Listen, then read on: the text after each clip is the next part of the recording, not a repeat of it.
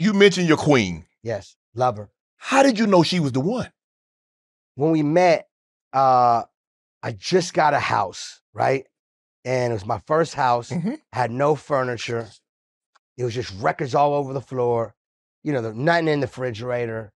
But I was just excited I got the house. Right. You know, at that time, somebody told me you could put $30,000 down and you can get a house for $500,000. I'm like, huh? I couldn't believe it. That was a special time. Matter of fact, after I got it, the recession hit. So that's what around happened. 2008 then. Yeah, Okay, yeah. Around that time, exactly. That was my first house. Exactly.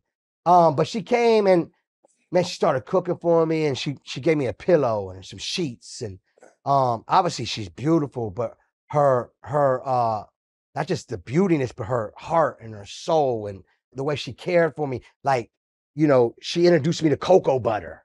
You know, she's like, yo, baby, you asked, you need some cocoa butter. Right. You know, she introduced me to Dove soap. Like, I might have used a different one. It's just the little things, and it was just the care. And I never had that care only from my mother. Right. You know, I'm out here hustling. I'm out here grinding. I was washing my own clothes. So it'd be crazy. You know what I'm saying? She came in to show me that love, but I call her my spiritual advisor. And she's not a regular spiritual advisor because she's tough.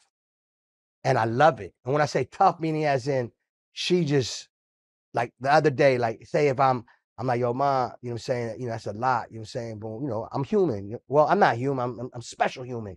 I was just telling her like, ma, it's a lot. You know what I'm saying? That's a lot on me. Boom, boom. And she's like, you got this. And immediately I was like, you're right. That's all I needed to hear. Right.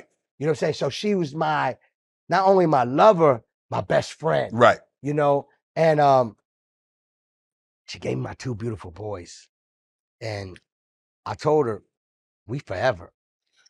To hear you talk, I had Steve Harvey on about 2 months ago, and he mentioned how Margie helped him level up. It put him in a different frame of mind, that she gave him the positivity to think that he was Superman. That's what she does for me.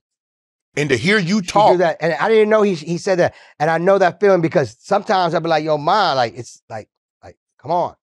And she'd be like, you got this in so many ways. And I'm like, man, you're right. And I get it done. She get me like, she makes sure I keep my head up high, my chest up high, and let's get it. You know what I'm saying? What, Khaled?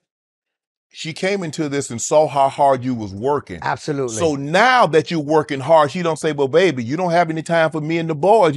She understands 100%. that you got to work to maintain She tells me all the time, because, you know, there's times where I don't want to go out of town. Right. You know, I'm like, you know, I'm chilling and I'm still working. Right. But she understands, like, we love you. We got you. You know, you know what you're doing. But she'll keep me going, because sometimes, and I'm sure everybody goes through it, you know, we got that time where like, we don't feel like doing something. Yes. And she'll give me that extra push to go get it done. Right. And I'm like, man, thanks for pushing me, because I really needed to get that done. Let me ask you this.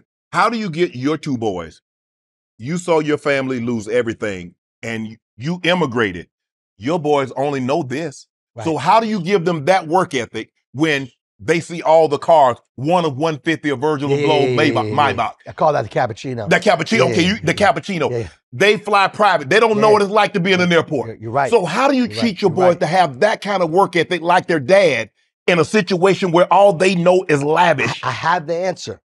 I make sure they're around me, and I tell them and remind them, because they always say, Daddy, can we do this? I said, Daddy got to work. They see me right here. Daddy got to work. Daddy in the studio. But to be the honest truth, have you met my wife yet?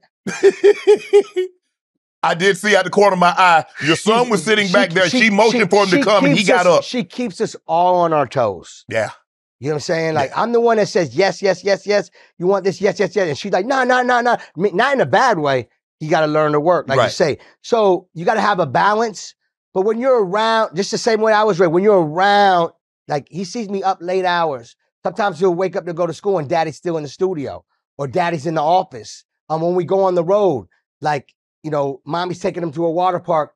I'm in the hotel room, and I made one of the rooms into my office in the studio where I'm doing a photo shoot or I'm making music. And he knows that's my love, but he also knows that's what Daddy does. Right. So he understands that, but at the same time, I want to give props to my wife and my queen. She keeps all of us on our toes. So, and Shannon, I'm sure there's times that you might be feeling yourself. You're like, you know, I'm Shannon Sharpe, and I just came home, got done watching you at the King James watching the basketball game. You wore the fly sneakers. You know you was looking fly. You got the #1 show. You know, you feel it's all right to feel good for like a day, right? Yes.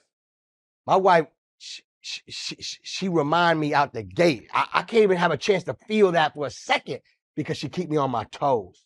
And in a positive way, not in a bad way. Right. Like, yo, don't get it twisted. And I love it. Yes. You know what I'm saying? And that's what I love about my family is we real, we pure, and she keeps me on my toes. So I can never start feeling myself. And you know, it's all right to do it for a second, but I don't have that time to do that. Right. You know what I'm saying? The reality is we blessed, let's keep going. Stay focused.